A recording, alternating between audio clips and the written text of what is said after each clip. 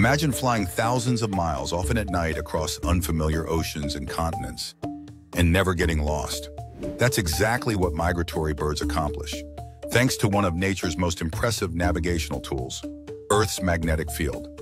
Scientists have discovered that many birds possess a biological compass, allowing them to sense the planet's magnetic lines.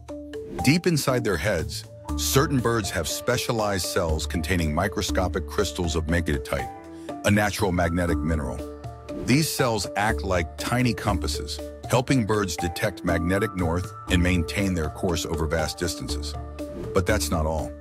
Some species also have light-sensitive proteins in their eyes, called cryptochromes, which enable them to see magnetic fields as visual patterns, especially during the low light of dusk and dawn. This dual system, magnetic sensors in the beak or brain combined with visual cues in the eyes, lets birds triangulate their position with astonishing accuracy.